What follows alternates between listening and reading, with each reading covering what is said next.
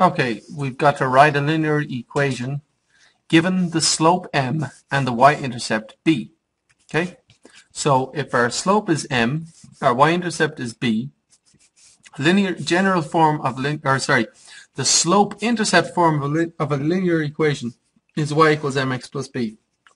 M is always the slope, b is always the y-intercept of the line.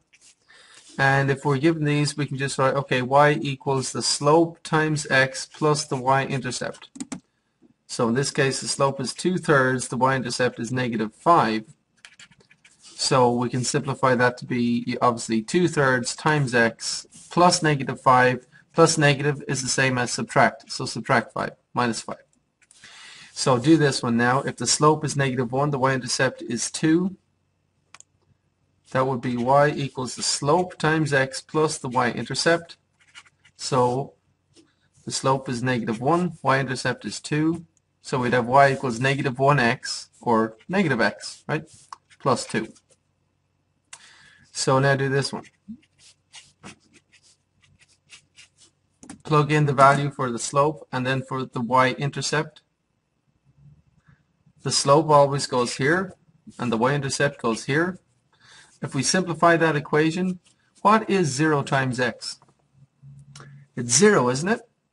So we have y equals 0 plus -1. Well, what's 0 plus -1?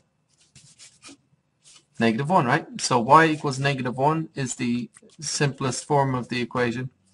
Now do this one. The slope is 1, the y-intercept is 0. So that would be y equals 1x plus 0, wouldn't it? Or just y equals, simplify that.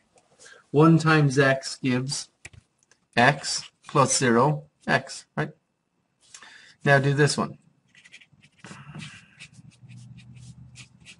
If this is the slope -3/5, so that goes there. If you're given this told the y-intercept is 0, -2, well, think about your graph. On the y-axis, -2 is here. This is x is 0, y is -2. So x is 0, y is -2.